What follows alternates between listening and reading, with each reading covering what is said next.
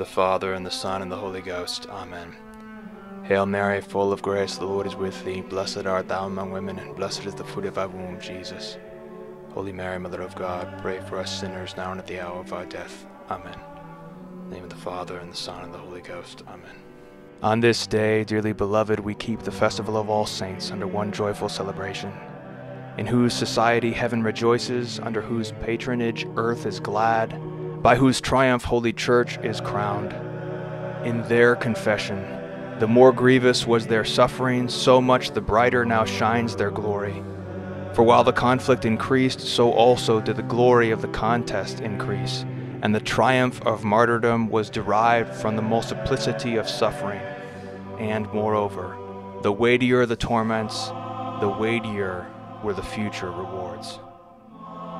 And now our Mother, the Catholic Church, spread throughout the world, has been taught in her head, Christ Jesus, to fear neither shame nor cross nor death.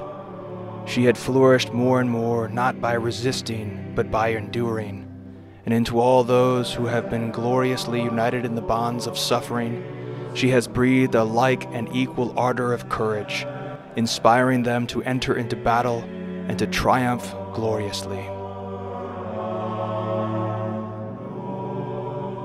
For the ineffable great goodness of God provides this, that the time of toilings and sufferings should not be prolonged, should not be drawn out or endless, but short and, in a manner of speaking, momentary.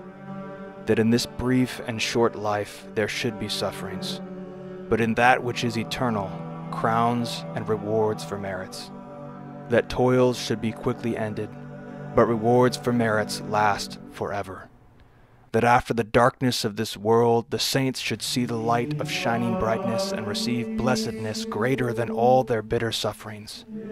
The apostle bearing witness to this in this place, where he says, "The sufferings of this present time are not worthy to be compared with the glory which shall be revealed in us."